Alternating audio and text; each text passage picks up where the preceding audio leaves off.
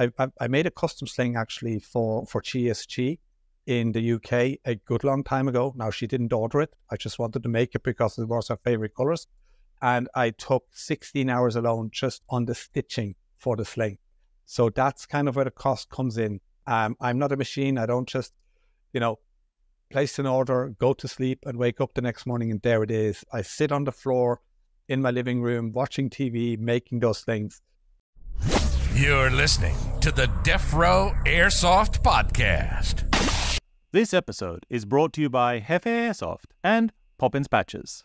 Hello everyone, welcome back to another episode of the Defrowe Show. I'm your host, Stuart Rowe.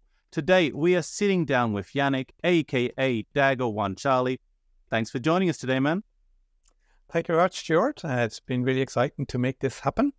I've been thinking about it for a while, so thank you very much for taking the time.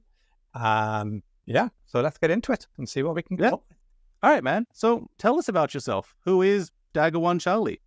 Yeah, so Dagger 1 Charlie, when he's at home, is Yannick Moser. He is a father to 2 children, getting married this year. And when I play Airsoft, I have been doing it since 2017. Like most of the people, I went to a game with a mate of mine because I played a lot of video games and thought this might be fun. And since then, it's stuck. I tried to get out as much as I can. The last couple of years, didn't get out as much, but I love the industry. I love the community behind it. I started off with my first pistol being a 1911 RWA Covert Customs, and I love it. I still have it, and it's my go-to gun. And this is kind of where it snowballed from there. And then about 2.5 years ago, I started getting a little bit more involved into the making products for Airsoft itself. So I started off doing paracord work, mainly rifle slings, that kind of thing. And about maybe 6-7 months ago, I decided to actually set up a separate Instagram account for it. Previously, everything was done through my Dagger 1 Charlie Airsoft account. It's now created a handmade by Dagger 1 Charlie for just the paracord itself. And yeah, that's kind of what I do on a weekend. When I have some time, I make slings for people, or I go into sling plastic when I can. Nice. It's nice to meet a fellow creator, but I guess this is like a physical creator, so it's slightly different. More blisters than anything else, yes. All right, so what are some of the most popular paracord accessories you offer for Airsoft games, and what sets them apart from others on the market? Yeah, so I mean, the most common one, as I just mentioned, is I make a lot of slings. I make single point slings, I make 2-point slings, I make adjustable slings, quick adjust slings. I've also invented or created a thing called the Bang Dangler, which is quite specifically designed for the use of pyro grenades for people who like them, make it easier on the field for them. What sets them apart from other slings out on the market? I mean, I suppose like everything else, there is a lot of people that do paracord work. There always will be. What I do just is I make them custom to what people want, colors, length, styles, that kind of thing. This is kind of where it sets it apart from. Everybody can go into the shop and buy a 2-point sling made by Viper Tactical, for example, and that's just the sling that everybody has. And it does the job for a lot of people to get going, including myself. But then the paracord just comes in to make it a bit more personalized.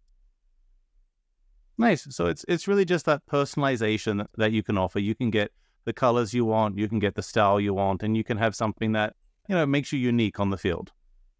Absolutely. You like to run, around in black and red. I can make a black and red sling to go along with it. It's easier to get done rather than trying to find a new line somewhere to have made.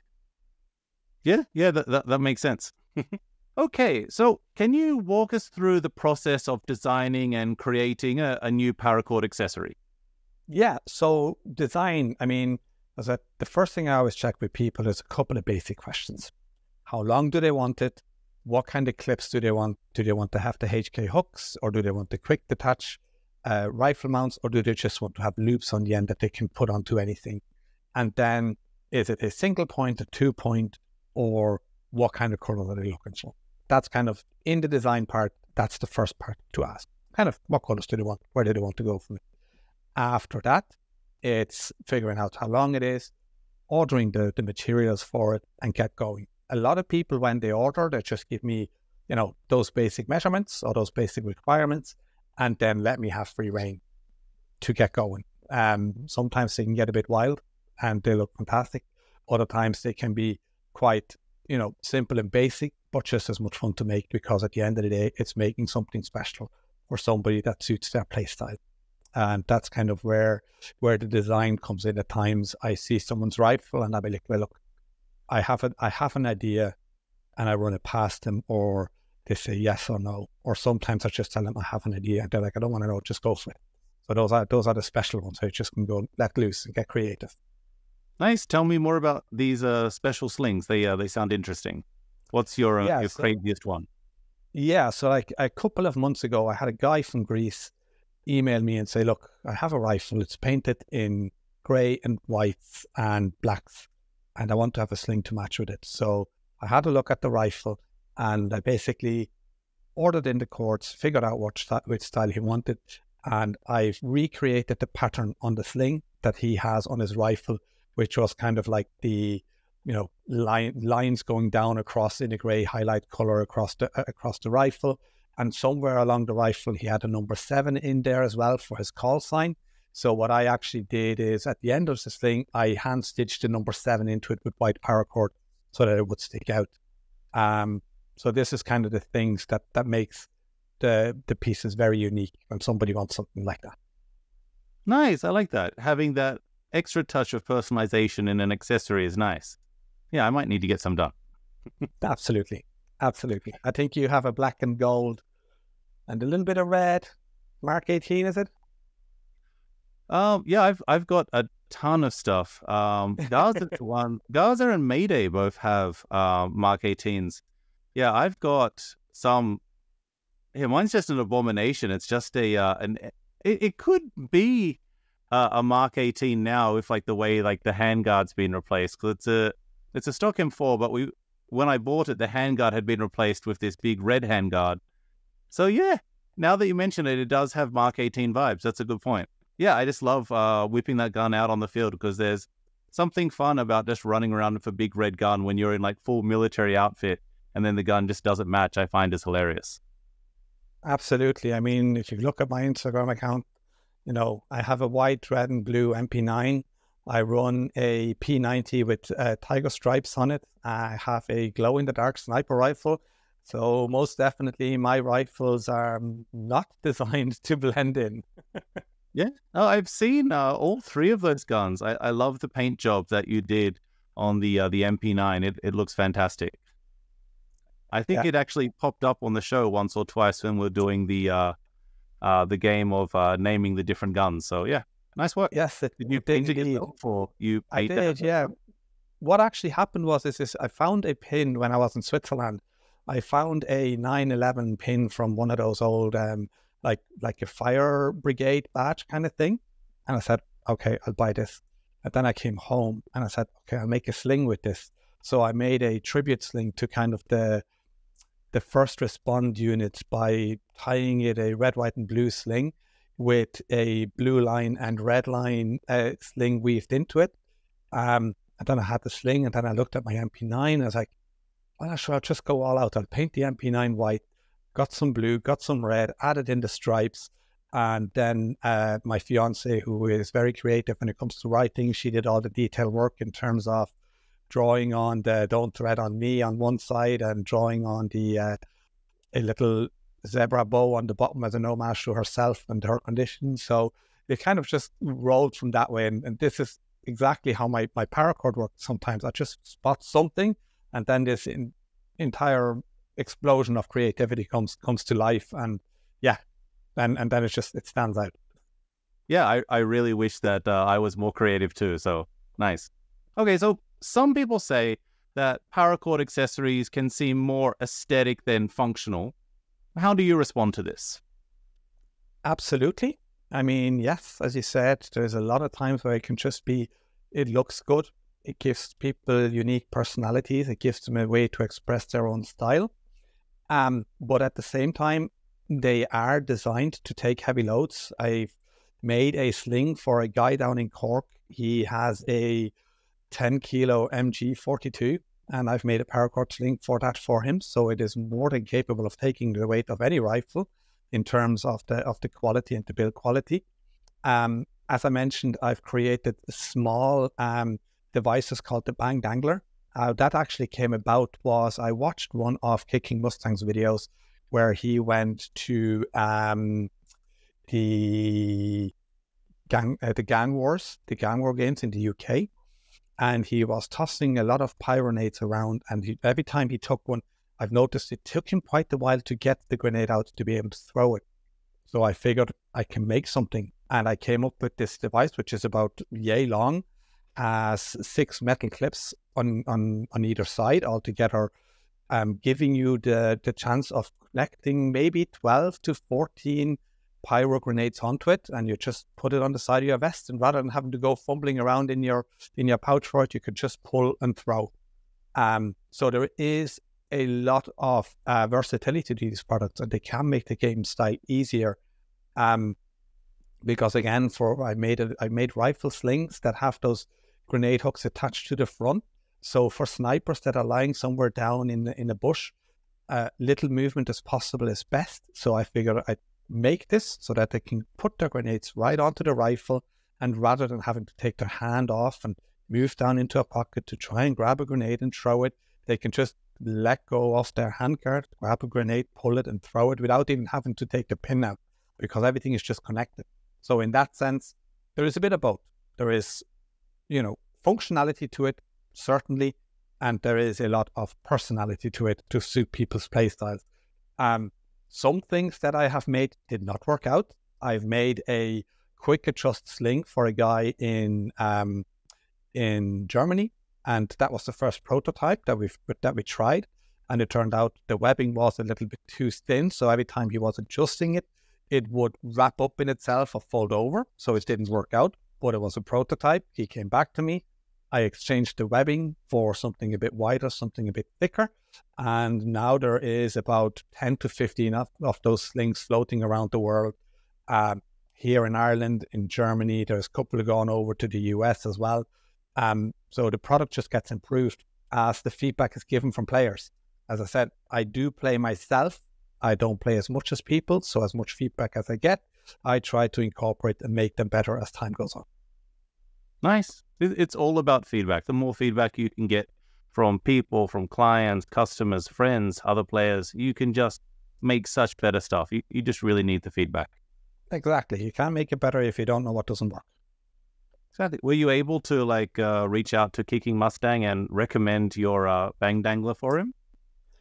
He and I were working a good bit together.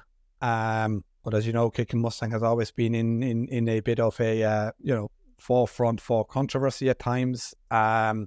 He was using it for a good long time, but then unfortunately at one point I had a custom order for somebody else. It didn't go down so well on their end. So this kind of professional relationship has stopped as such. But there is no hard feelings in between. It is what it is.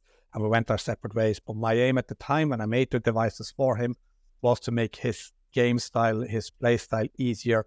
And I fully believe it did that at the time. And I'm sure it still does. Whether he still uses the products or not, I don't know. But yeah, when he was using it, he was very happy with them. Nice. I'll make sure to look out for it in some of his videos. And now for a commercial break.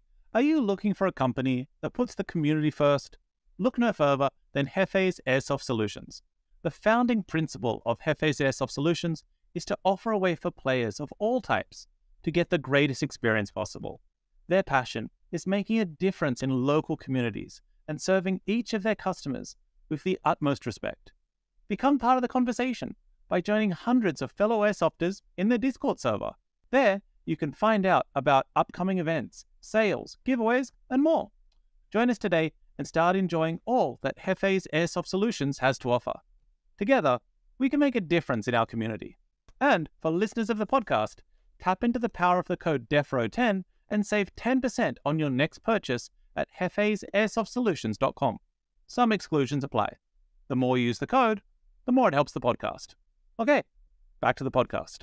So, Paracord accessories can be a little bit more expensive than regular slings and stuff like that. How do you justify the extra cost?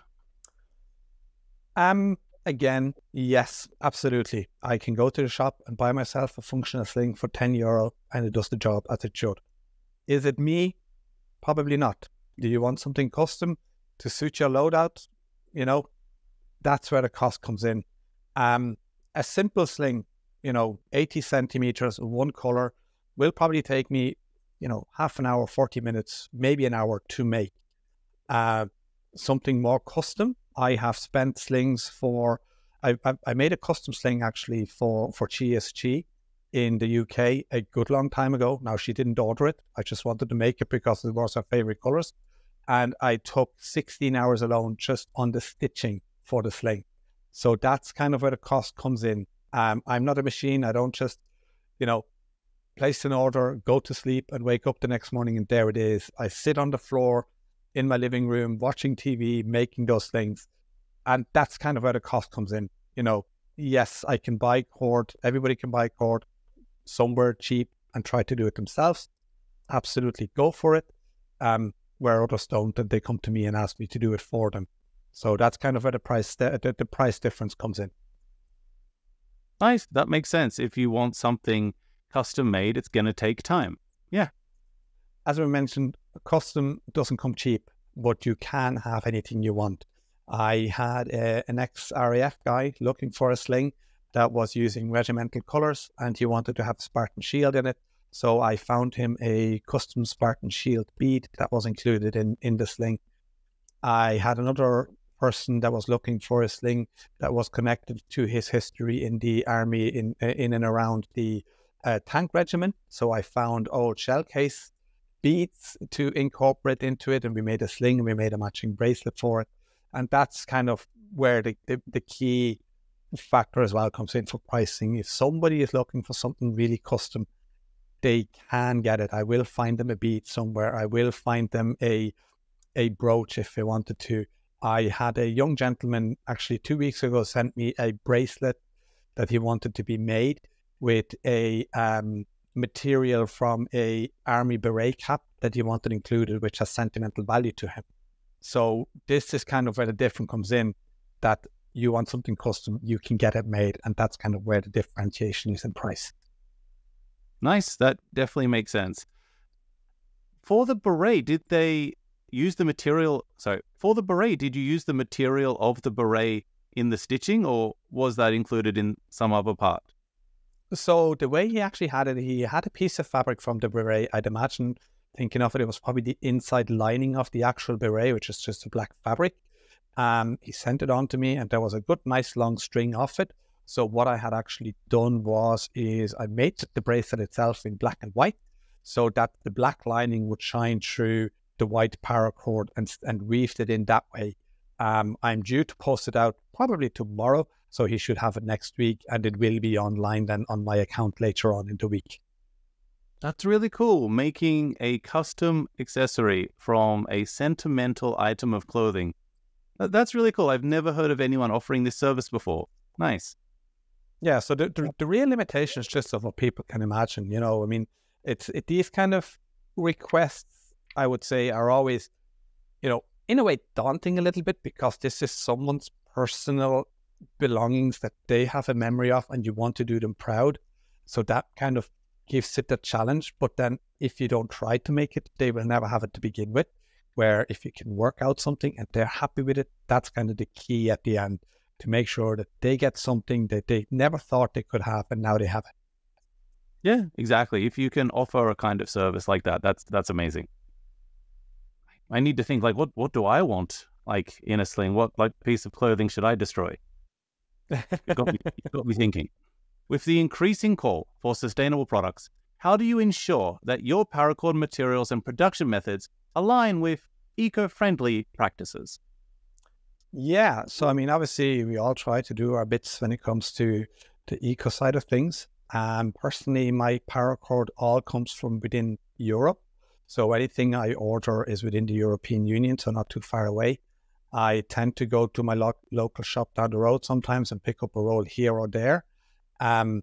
If I buy custom beads, depending on what they are, I try to source them within Europe as well, as far as probably, I would say, the Ukraine or Lithuania. That's kind of the furthest I've gone in that.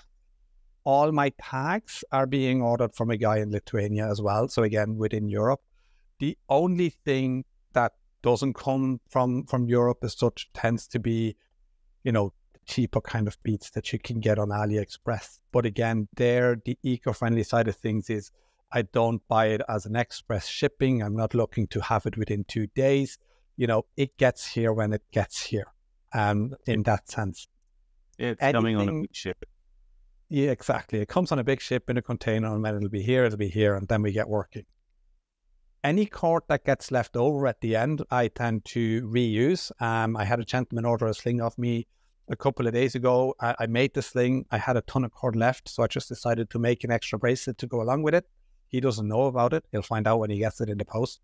I tend to use the scrap bits to make little zip pullers. Again, make your life easier on the field. If you have a bag that has a small zip, you can pop that on and make your life easier within the games, or even just for your normal travel bag or your work bag. So I tend to try and use nearly all of the cord that comes in. Very rarely do I throw anything out in that sense. So pretty much what gets ordered gets used. Yeah, and that's my part on the eco side. And as I said, it's handmade, so there is no machines involved. Everything is hand knotted. Everything is hand stitched. So there is no electricity being used, except, as I said, the telly running in the background while I watch the TV show. When I sit on the floor for 5 hours straight making the thing. All right. Some people say that paracord accessories are just a trend at the moment. Do you think paracord accessories are here to stay, or is it something that's only going to be around for another 6 months? To be honest, I think it's something that's here to stay. It's been a trend way before it came into Airsoft, or, people always like to make their own things. When I started off doing the slings for my own rifles in Airsoft, I actually got my tutorial videos from people that were doing their rifle straps for real steel guns, for their hunting rifles. So in that sense, I don't really think it's a trend. People will always want to be unique. They want to have their own kits. There is the tier 1 operators, that want to have everything to the textbook of what it should be, and how did they look when the American soldiers were in Mogadishu, or what was the Vietnamese style during that time. There will always be that level. But then you have the casual skirmish guy that just wants to go and have a good time. He runs around in a pair of shorts and a Hawaiian shirt and figures, I may as well throw a sling along with it. So in that sense, I don't think it's a trend as such. It's just one of those, each to their own. I do notice at times there is an influx of people wanting to buy slings, or depending on if there was a festival on, or if there was a big game on that there's a lot of people going to. But other than that, I wouldn't say it's something that happens today and is gone tomorrow. Yeah, I can imagine you'd see like a big influx of orders if, like in John Wick 5, you can see him rocking like a special paracord sling or something like that. I'm sure your orders would skyrocket. So yeah, that's a good point. People are always looking to reproduce kits really authentically, and will try to get everything down to the very last detail. So getting the perfect sling is a big part of that. Absolutely. Okay. Collaboration can often lead to innovative products. Have you ever collaborated with any other businesses or individuals within the Airsoft community to create new paracord accessories? Yeah. So, I mean, the number one, as I was mentioning before, is the Banged Angler, where I work with Kicking Mustang on how to make his life easier. But there's actually been quite a bit of collaboration between myself and a few other paracord creators. So there is the Crafted Cord in the UK and the Crafted Hangman. Both of these guys, or girls and guys, I should say, were doing paracord at the time. We're quite close, or quite good, friendly competition as such. And at one time they were doing a charity game in the UK, which was around the suicide prevention for men and mental health in general. We came up with the idea that the three of us would make a sling together. So I knotted the sling, Crafted Cord did the hand stitching on it after I sent it over to her, and then the Crafty Hangman afterwards made a bracelet to go along with it and match. So we did quite some unique pieces in that sense, and we worked together quite a lot. When Crafted Cord started off first, we were talking quite a lot and helping each other out to make certain slings, and now it's come to the point where it's just both on the same wavelength. I made a light up sling a good couple of months ago. She made one herself as well. So it's just kind of the ideas are bouncing off each other and vibing here and there. So there is a lot of that going on. And even though, as I said, even though we are technically speaking competition, I don't see it that way. You know, everybody has their own style, and there is more than enough to go around for everybody. Nice. Yeah, collaboration is key at the moment, especially with the bans on Instagram. The only way that you can get views now is by collaborating with other people. So I definitely think you have the right idea for your business moving forward. Yeah, I think when it comes to Instagram and their rules, I think that's probably one of the main reasons why I set up my own personal Paracord account, because obviously previously on my Airsoft account it would have all the toy guns, firearms, and everything was blocked and nothing was getting out. So now this is why I set up the personal account or the business account, I should say, for my Handmade by Dagger 1 Charlie. So I could make the slings and post the slings without the rifles in it. And even then, sometimes the content still gets flagged for maybe a wrong word in the description. So it's still an ongoing or never-ending battle of trying to get it right. Yeah, I'm exactly the same. I started another account for the podcast, which is just clips of talking heads of people talking about airsoft. No airsoft guns in any of the pictures, and still every single one gets flagged. And I appeal it, I win it, and I'm like, hey, I'm unblocked. And then the next day, oh, you've been flagged. Ah, damn it. And it's just, I don't care anymore. So I just stopped doing it. It's so hard to win with Instagram, but TikTok seems to be working quite well at the moment. So I'm putting more effort into TikTok because at least they're not banning me. Yeah, I've actually tried, over the last couple of months, I've started to do a bit more reels. I mean, they're still, amateur looking as such, but I've started taking reels and showing people, how I make my slings, from the 60 meters of pure paracord mess into trying to make it into the nuts and how long it takes to make a knot to what the finished product is at the end. I'm trying to do it a little bit more just to show people really how much work goes into it. So with that, I should pick up a TikTok account as well, just to share those short videos here and there, to get the exposure out there a little bit more. But at the same time, when I started off my paracord passion, I always said, for me, it's a hobby. It's a little side gig. It's not a full-on business. If I make enough money at the end of the month to pay the road tax on my car, I'm happy. So, and that's kind of how it's working.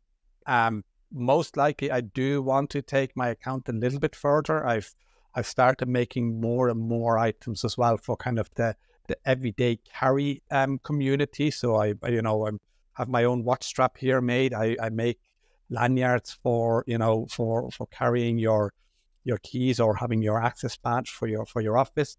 I might look at making some hanks as well. There is a sewing machine upstairs that's itching to get used. But generally speaking, I always treat it as a hobby. I have a day job that I have to do, and this is something on the side that I like doing to make special things for people who want it.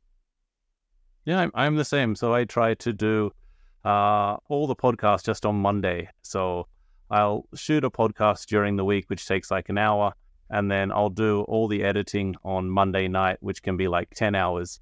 And then I try to have all the other days of the week free where I'm not doing Instagram and stuff like that, because if you're doing it every day, it just stops being fun. But if you can have like a deadline and you're like, look, I'm going to get everything done by 2 a.m. And if it's not, then it's just, that's it. That's what goes out. And I find doing that, it keeps everything in check. Otherwise, I'll just keep adding more stuff and editing more stuff, and then nothing ever gets finished. And yeah, trying to get like one podcast out a week is, it's hard. Getting an audio podcast out every week, like unedited, sure, that would be fine. But just all the fine editing in the video, and then when someone talks about a clip, you need to put that clip in, and when someone like mentions a product, you have to then find that product, then who owns the product, so you can put the correct licensing in. Yeah. It's so much work. You wonder what you do to yourself. I also wonder the same thing. You talked a little bit about using Paracord to make everyday carry items. Are there any other plans to expand your product range beyond general Paracord accessories for airsoft guns? Yeah, I mean, I make a lot of other small bits and pieces. I said I make stuff for key rings, simple stuff to keep your keys handy on your belt. I make in dog leads. I have 2 little dogs myself. They both have their own dog leads. There's a good few family members. They have their dog leads, dog colors. And like I said, I may be looking at possibly doing some hanks further down the line. I had a guy in the Netherlands asking me to make him a monkey fist. So there is that as well. So it's always... Aren't they illegal? I know they're illegal in America. Yeah, I think there's a lot of stuff that's per se, illegal, but at the same time, you still have them. I mean, I'm Swiss. I've grown up with a pocket knife in my pocket. Technically speaking, here in Ireland, you're not allowed to carry anything with you because you're not. It is just what it is. But I've grown up with it, so there is at least on my keyring, there's just tiny little Swiss Army knife. It's some things you just get used to. It's just that. Yeah, I don't know. In Australia, it was the same. So like in scouts and stuff like that, we could carry like a very small pocket knife that wasn't over like a certain length. Mm-hmm. But I'm not sure if that law is still like in effect now. I feel like that's probably changed now, because I don't see really anyone walking around with a little pocket knife anymore. Yeah, I think it's just cultural. It does come down to culture. Like I said, I mean, we'd go out on a family day out to go for a picnic somewhere, and I'd have a pocket knife in my bag to cut the bread. At the same time, I better have you can't do this here. You can't, you're not able to. Oh, we're out camping. We're out on a picnic. What am I supposed to do? I'm supposed to, just use my hands and break it up and make a mess of it, or not? So it just, I think a lot of stuff is just cultural. Yeah. I know, like in Japan, like you can't walk around with a knife, but if you're camping, then of course, you can have like a hunting knife or something like that, because you need something to prepare the food with. So I think you're allowed to like carry anything that's reasonable. So like if you're a chef, you can carry your chef's knives, but you can't carry the knife like in front of you while you are on the train. Like that's frowned upon. Yeah, I'd imagine so. Yeah, that actually happened recently. Like there's a great video on YouTube about it where like this chef was like super overworked, and he just like finished like a 20-hour shift or something like that. So he still had his knife with him, and he gets onto like the crowded train, and he's just holding the knife, and he's just so tired he doesn't realize what's happening, and then everyone in the train screams. They're running off the train. I'm like, what's happening? And like this poor chef, he's like, oh no. Oh, no. It's going to be an awkward one to explain to everybody. I'm in trouble. I remember watching that. I watched the video like 3 times. So it's only like 50 seconds. And you're like, wait, why is everyone running? Why is everyone screaming? What? The chef? Ah, he's in trouble. And yeah, it's a great video. I'll see if I can send you the link to it later. And now for a quick commercial break. Introducing Poppins Patches. Express yourself like never before with their wide range of patches. From political statements to 2A culture, pop culture icons to prehistoric dinosaurs. They've got it all. And if they don't have it, they can make it. Since they also do custom patches. Want a patch for your team? Or have a cool idea for a patch? Hit them up. I guarantee you'll be impressed with the results. And don't forget, their iconic tactical tricorn hats. Not only do these hats provide shade and make you stand out from the crowd, they also have Velcro, so you can add a patch. Visit poppinspatches.com today and use code ABOLISHATF to get 15% off everything in the store. Okay, back to the podcast. All right, next question. With the rise of technology and 3D printing, how do you see the future of Paracord accessories evolving in the airsoft industry? Yeah, so in that sense, I don't think there is much of a connection between the 3D printing directly to the paracord. I think they'll always be somewhat separate as such.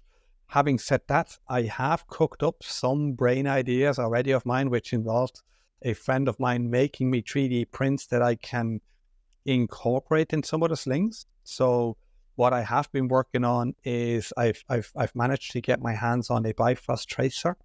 I got the guy to print me off a 3D insert about this size to drop into the tracer, and I had him drill holes into it on certain points that line up with the LEDs inside the print inside the Bifrost unit.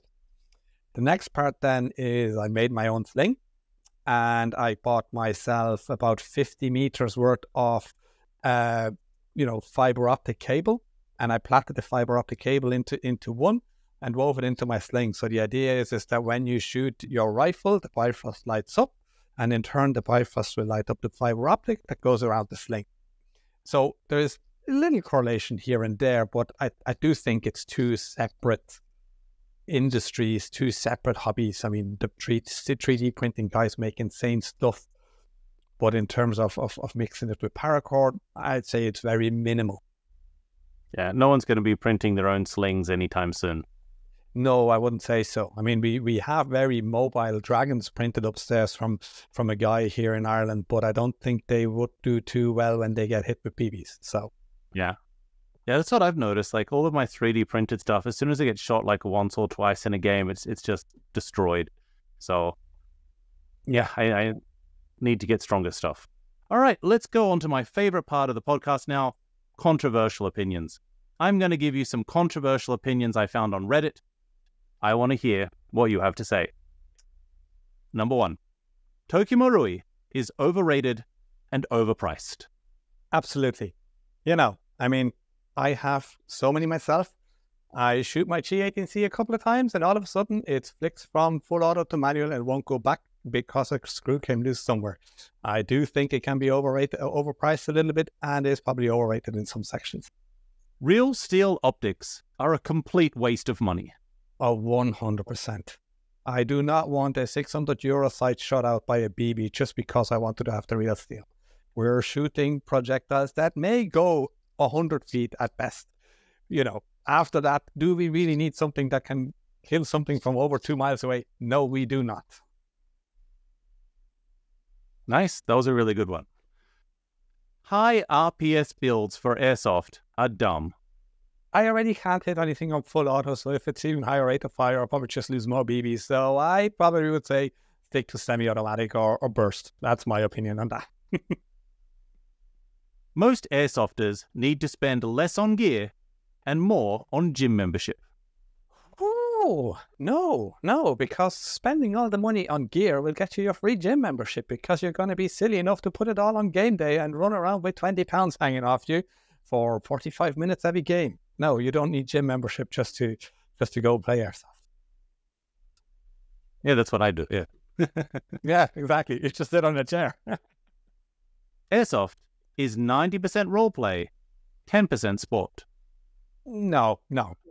Airsoft is 100% sport and 70% crack in between. Yes. Most of the gear on your plate carrier is useless. Absolutely. I have no idea how much stuff I have on my plate carrier. What do I actually use? Probably the mags out of it, and that's it. Full auto should be used more. Absolutely. Why have a gun that shoots full auto and then not use it just because you're indoors? Sorry, what? We're playing soldiers. We want to have fun. And you're telling me I'm inside and I can't shoot full auto? I can only shoot semi out of the windows. I can only shoot full auto into the windows. No, just shoot whichever way you like. Nice. That's one's going to go viral. I like that one. How many times should you shoot someone? Until they scream, ow, so you know that they took the hit. That's fair. Yay or nay on knife kills? Absolutely. If you've managed to go across the entire field to sneak up somebody behind and get them with a knife, you should definitely do it. Yes. Should kids be allowed to play Airsoft? Under adult supervision, absolutely. I do think that there's certain age, yes, certain protection that needs to be worn, but I do think they should be allowed to a certain extent. It's something to have fun with. Multicam is boring. Yeah. Everything I have is multicam mixed in with something else, so it probably is a little boring, but it just goes with everything. What can you say? Stock guns are fine. You don't need upgrades. Absolutely. Don't fix it until it's broken. I had my guns, got them upgraded professionally, and then 2 weeks later they broke anyway. May as well just play with what you have. You don't need a LiPo battery. I probably do. You probably don't. My batteries run out halfway through the game anyway. So what you can run, you can run. Either have it or don't. Flagging isn't a big deal. I would say when it comes to safety, everything is a big deal. You never know which way you might hit somebody, especially if they're up front and close. So the last thing you want to be responsible is taking for somebody's eye out. So I would say always be aware of your surroundings one way or the other. When is mag dumping acceptable? When they don't call their hits. Fair. All right. I think we have some good content there. I'll cut this up into some different Instagram videos, and then I'll throw this up on YouTube. So yeah, thanks for the answers. All right, Yannick, so thank you very much for joining us today. This brings us to the end of the podcast. So let's do some shout outs. Think of friends, teammates, sponsors, anyone you like. Shout them out. The mic is yours. Absolutely, sure. Thank you very much for the time. It has been fun. It has been exciting, and it was exactly what I hoped it would be. As part of shout outs, I would have to say absolutely a shout out to all my ambassadors. So we have Honey Badger in the US. We have Ruby the Great in the US. We have the Cerberus Airsoft team in the UK, and we have Defrowe Airsoft in the UK as well. Absolute huge shout outs to these guys. And the latest one to join was PSDC Airsoft, the two dolphins running around at NAF. They are part of my ambassador team. So a huge shout out to all these guys. I get along great with them, and they are just such nice people. They really helped me so much throughout. And again, I want to give a shout out to Chia's Sniper Girl. She has been with me pretty much from the start.